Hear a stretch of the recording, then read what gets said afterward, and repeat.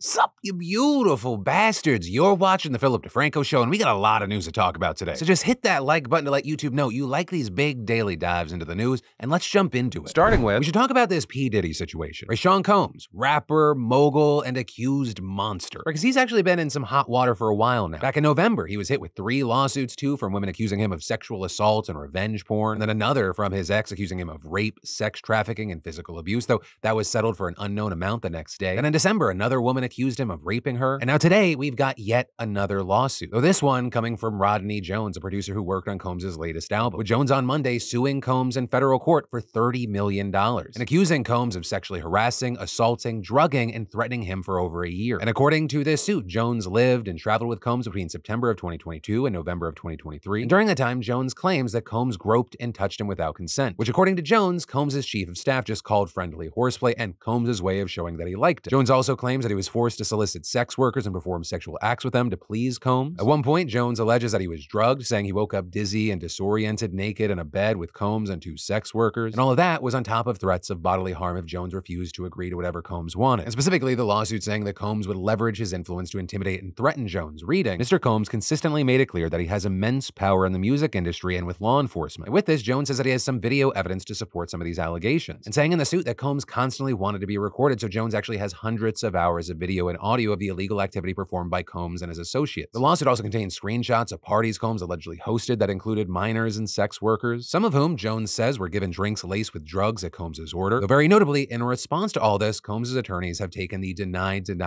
route, accusing Jones of, quote, reckless name-dropping about events that are pure fiction and simply did not happen and nothing more than a transparent attempt to garner headlines. And in fact, saying they have, quote, overwhelmingly indisputable proof that his claims are complete lies and promising to address them directly in court. Though also, notably in this lawsuit, it wasn't just Combs' name. It also included his son Justin, his chief of staff, the CEO of Universal Music Group, and the former CEO of Motown Records, with Jones accusing the CEOs and their companies of failing to, quote, adequately monitor, warn, or supervise the actions of Diddy, his son, and his chief of staff. And while as of recording, we haven't seen a comment from the CEOs or the staff chief, attorneys for Diddy's son put out a statement saying they are all lies. This is a clear example of a desperate person taking desperate measures in hopes of a payday. You know, since this news broke, this lawsuit has gotten a lot of attention online. And with that, among some of the most notable reactions, you have streamer DJ Academics, who, if you're unfamiliar, in addition to being like the biggest Drake stan in the world, covers a lot of hip-hop news, though also at times has been somewhat of a controversial figure. Notably, while he was looking over Jones's lawsuit and its footnotes on stream, he came to the conclusion that 2 of the redacted names mentioned in Jones's suit belonged to rapper Meek Mill and Usher. Rapper 5, redacted, but they tell you exactly who he is. Oh yeah, he's a Philly rapper who it's like Jeopardy. He's a Philly rapper who dated Nicki Minaj. Beep. Who is Meek Mill? Like, come on, bro. Like, what the And then the next person, R&B singer 6, redacted. Look, he performed at the Super Bowl and had a successful Vegas residency. Usher!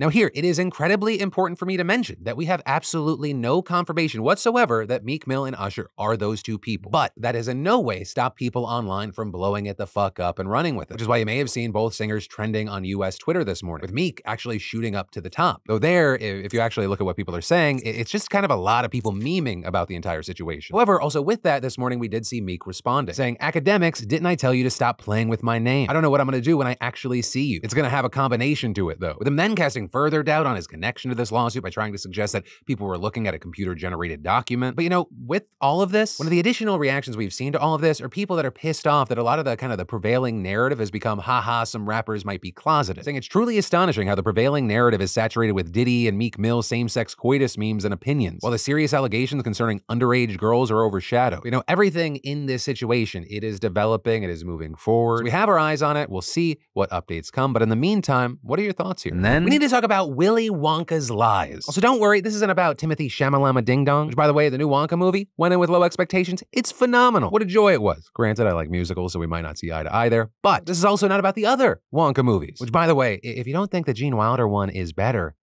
what? Instead, I'm talking about the Willy Wonka from Glasgow, Scotland. Or rather, an entrepreneur that wanted to capitalize on the Wonka hype and set out to recreate the chocolate factory, but in real life. And he called it Willy's Chocolate Experience. Which, I mean, honestly, just from that name alone, Red flag. That's a van with blacked out windows and free candy written on the side-ass name. But they described it as an immersive children's event, and they advertised on their site with detailed images of the world it had to offer, including an enchanted garden full of giant lollipop swirls of vibrant color and beans of all different colors, shapes, and sizes. An imagination lab promising a visual spectacle where you'll encounter mind-expanding projections, optical marvels, and exhibits that'll transport you into the realm of creativity. And even a twilight tunnel adorned with captivating projections, enigmatic sounds, and surprising turns that'll immerse you in suspense and excitement. In short, a world of pure imagination. But you were waiting for it when parents bought these $45 tickets and they traveled for hours with their kids to come and see. What they found was a world of pure desolation. Right, immediately, they realize something is off when they see the entrance. Just a makeshift Golden Gate simply labeled factory. But then they step inside, and that is when the real wonder begins. They find a barren event hall with gray floors, white walls, and folding tables, with them then getting passageways covered in black tarps and an occasional oversized candy-themed prop or plastic mushroom, though at least some of it reportedly was edible, with a candy station dispersing a single jelly bean to each child, with them then serving lemonade to wash it down. But to be fair, they did technically get a small bouncy castle. And as far as like what the hell any of this has to do with Willy Wonka, well, they did technically have a few small posters, maybe half a bed sheet hanging on the walls printed with images advertised on their website. Also, to be extra fair, disappointment is not the only emotion that was experienced there, but that is because there was also fear, with a strange character wearing a black robe, chrome mask, and wig popping out from behind a mirror and scaring kids so badly some of them cried, as well as this actress dressed as an unimpressed Oompa Loompa standing by a mock chemistry set with fumes billowing out, who some online have since labeled Meth Lab Oompa Loompa Lady. Though in her defense, she explained to the Daily Mail, "I got stuck to the jelly bean bit, and by that point I felt awful. There was a part where they were saying it was like a science lab and you were supposed to hand out jelly beans, and by that point they had run out of jelly beans,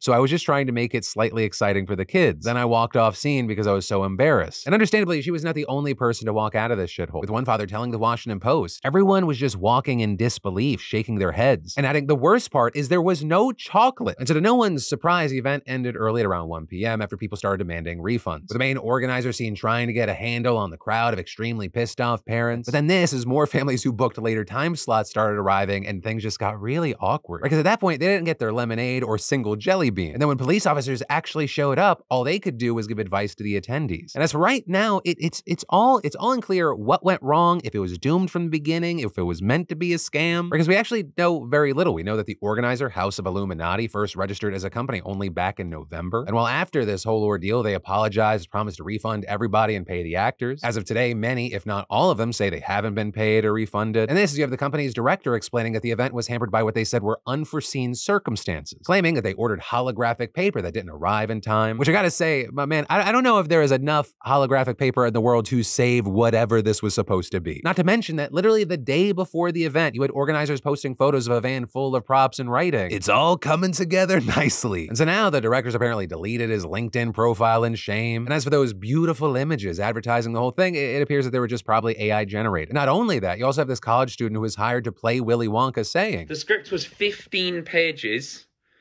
monologue, pretty much, of AI-generated gibberish. Anyone who looks at me and thinks Willy Wonka and not Oompa Loompa is out of their mind. I give off major Oompa Loompa energy.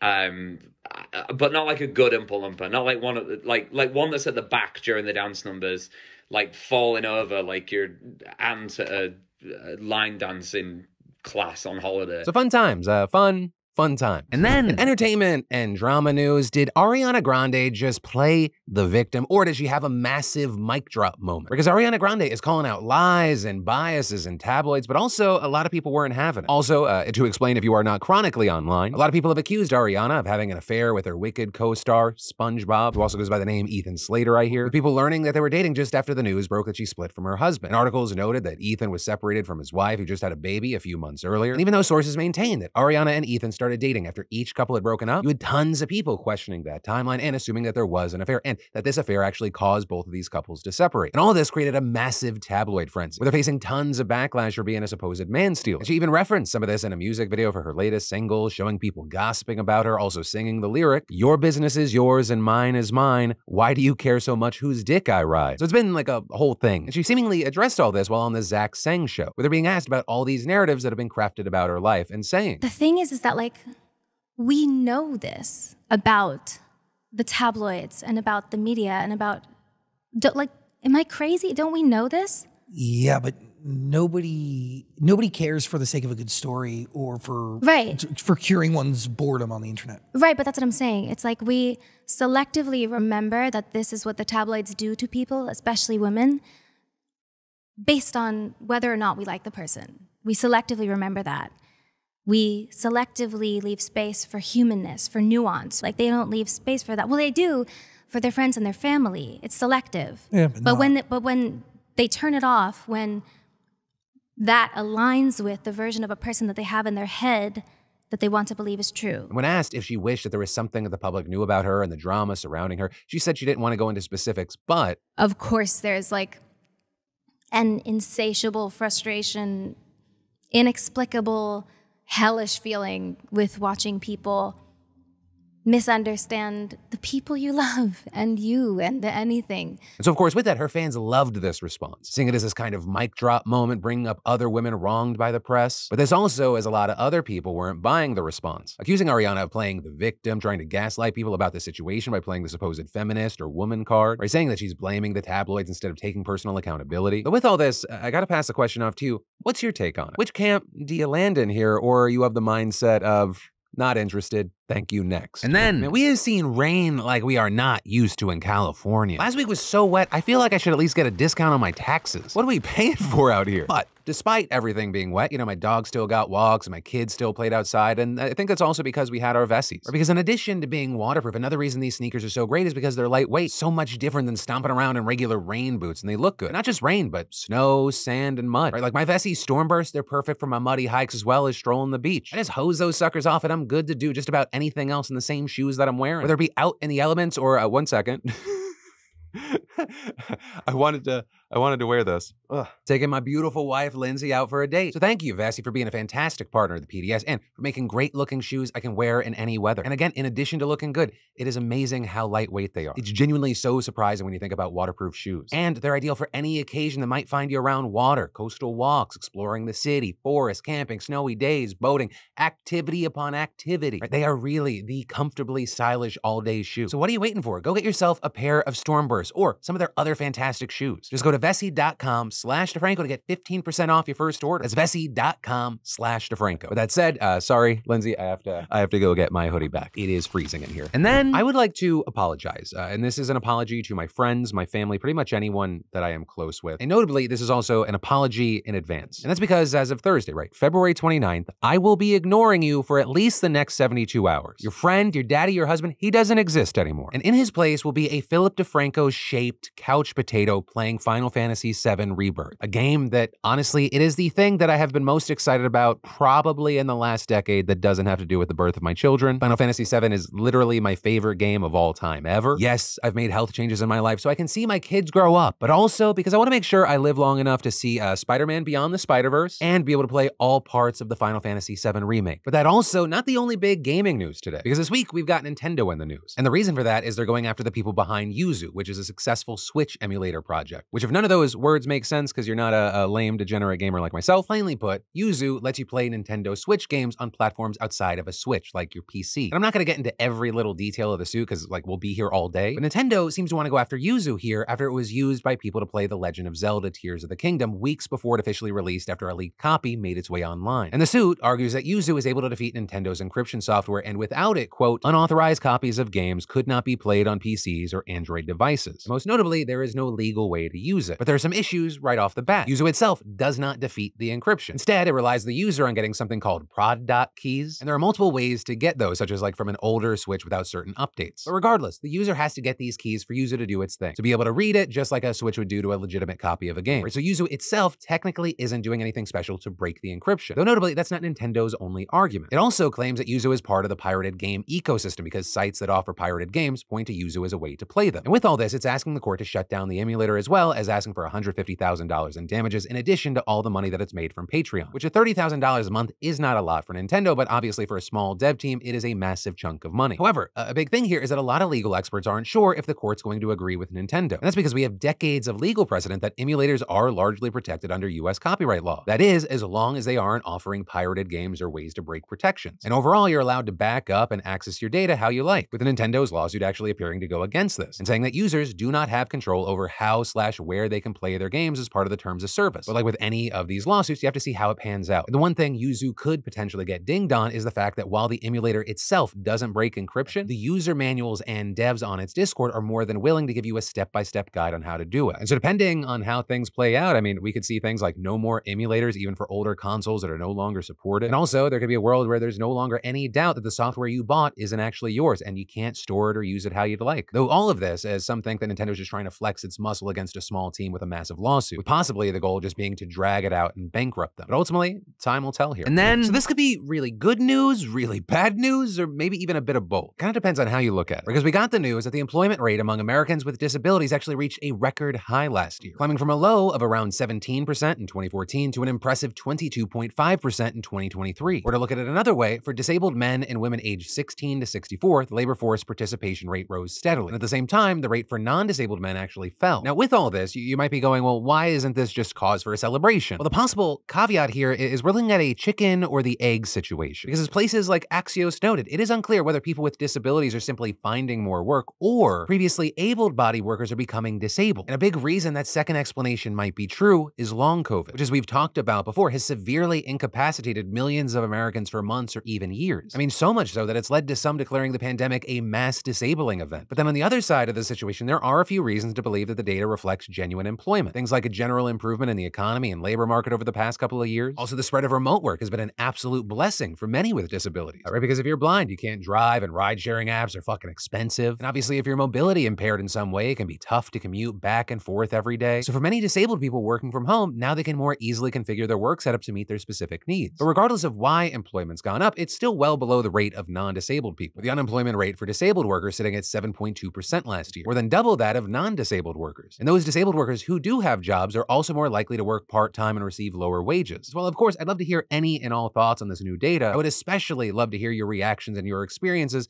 if you have a disability yourself. And then, Arizona Republicans are currently advancing a bill that would let people legally murder migrants who trespass on their property, with the bill in question being introduced by Republican State Representative Justin Heap. And this bill would make changes to the state's existing law that allows people to use deadly force against home intruders. Because currently, the law requires an intruder to be both on the property and in the home of a resident to justify that force. But Heap's bill would expand that so intruders can be killed just for trespassing on another person's land. And with that, Heap arguing that this is needed to address the, quote, increasingly larger numbers of migrants or human traffickers moving across farm and ranch land. And notably, this proposal also comes amid an ongoing high-profile case involving an Arizona rancher who was charged with murder for shooting an unarmed migrant who crossed onto his property. But all of this is law enforcement officials are worried that this bill just goes too far, not only endangering the lives of migrants, but also American citizens as well, with Pima County Sheriff Chris Nanos telling local outlets, wow, that's using deadly force on a misdemeanor offense. This is just crazy. Our legislature has just gone off the rails. Think of a dad or a boy playing ball out in their front yard, and the ball goes into your yard. I may go and retrieve the ball, and you can shoot me? It's not just nuts, it's absolutely ridiculous and totally unnecessary. I think it's racist, I think it's targeting. This is just ridiculous. We don't need a law like that. And that was also echoed by Santa Cruz County Sheriff David Hathaway, who criticized the bill for being way too broad, saying the way the bill is written is so vague. If you owned a store, a Circle K, and somebody came in, you can just blow them away and say after the fact, well, I didn't want them here, and there's nobody to tell the other side of the story. And going on to know that many of these ranches along the border are massive. We're talking thousands of acres, right? So it's not unrealistic to think that people, I don't know, who are bird watching or something might wander onto the property. And Hathaway adding there, maybe they don't know it's private property, and just to say you can kill that person,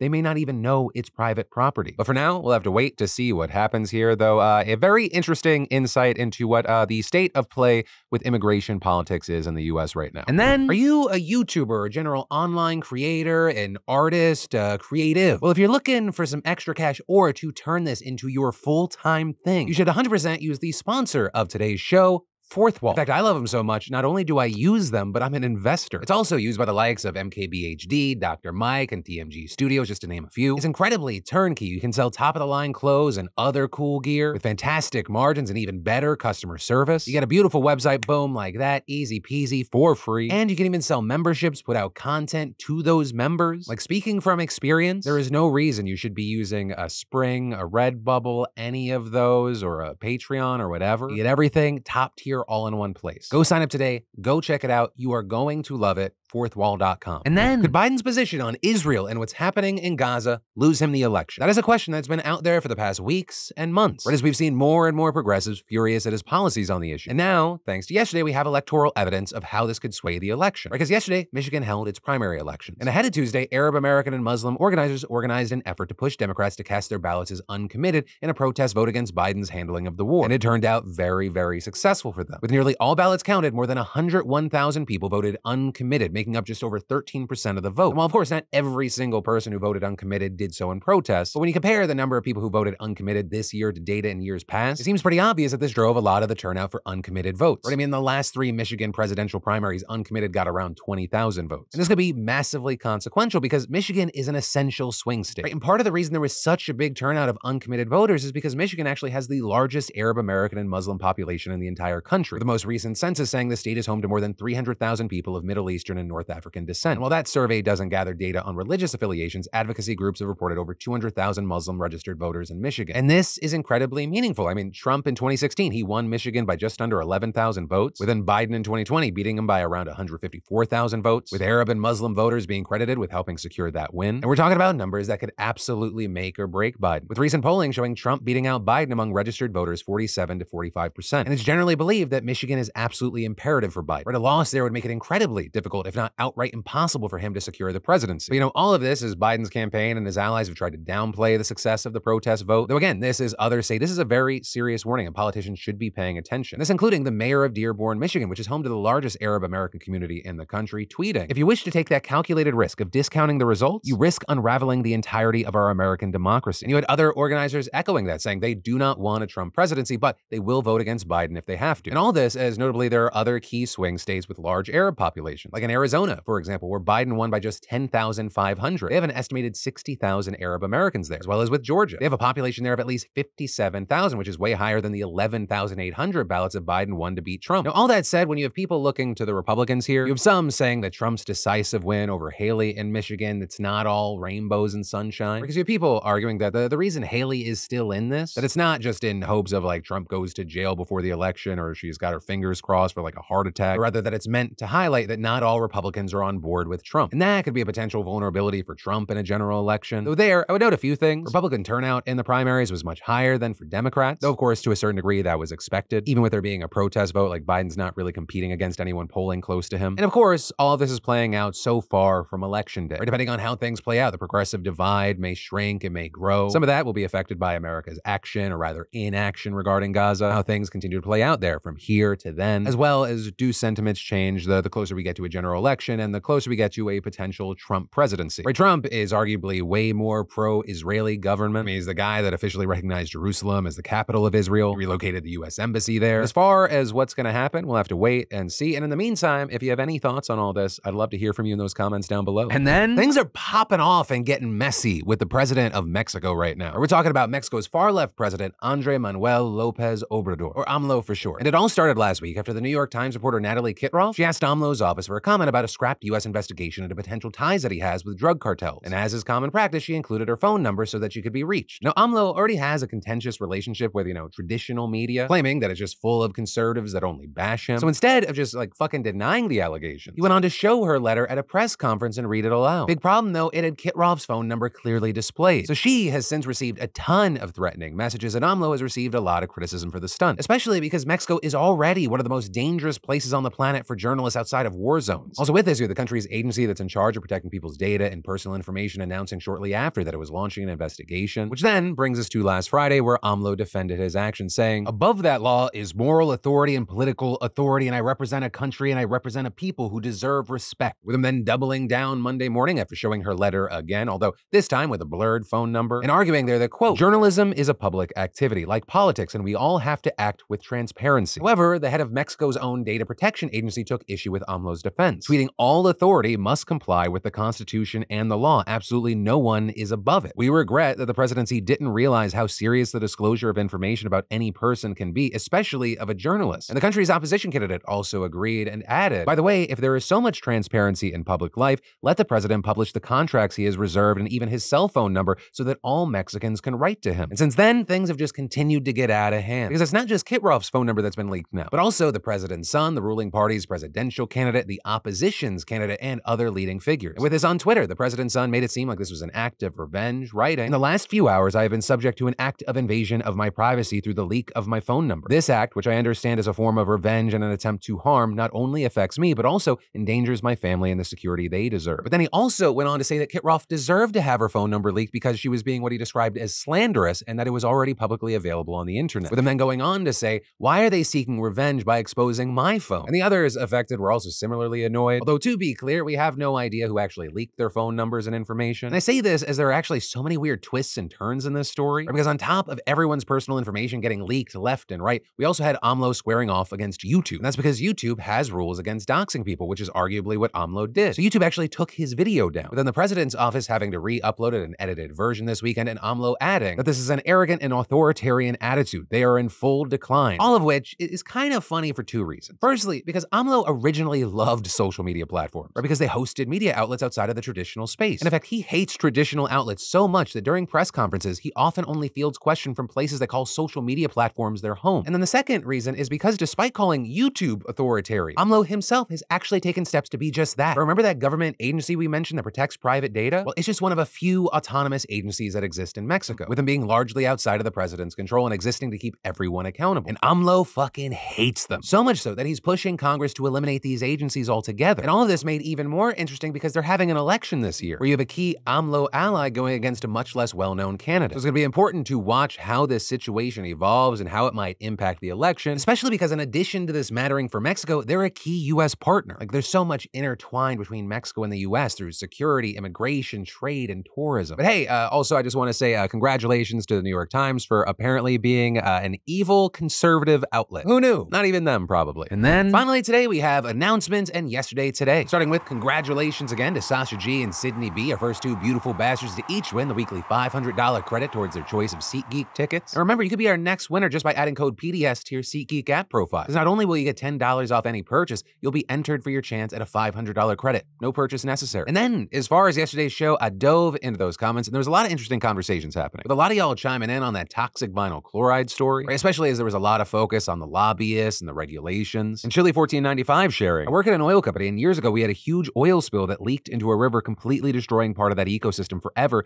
Even after the cleanup, it will never be the same. After that spill, regulators forced stricter regulations and more frequent inspections to ensure that wouldn't happen again. Skip ahead 5 years, and on the very day that the stricter regulations expired, our boss held a company-wide pizza party and then followed the party with an email stating that all those safety rules we had to put in place were now just safety suggestions and we should just do what's best for the company going forward. If the government doesn't regulate these companies and force them to be safe and not emit dangerous chemicals, they will absolutely kill people in the environment for profit." Which, yeah, it makes sense. You know, when it comes to companies, the messiah that they pray to is shareholder value. Also, I guess kind of on that same note, there was a lot of conversation around Wendy's and their dynamic pricing plans, with Carl Gannon sharing, "I worked at Wendy's during college. This new policy is a clear sign the CEO has never pulled a shift in his life. The space between rushes is incredibly important for several reasons. It's when you can take a break, go to the bathroom, breathe a little. For the store, you can clean the lobby, bathroom, station. This is also when you catch up on prep work, getting salads, potatoes, and chili ready. This plan doesn't just harm consumers with higher prices, it doesn't just fundamentally break the point of fast food convenience, it makes the job harder and more soul-crushing, as well as makes the quality of the food in the store measurably worse. On every level, it is possibly the worst idea that could have been put forward."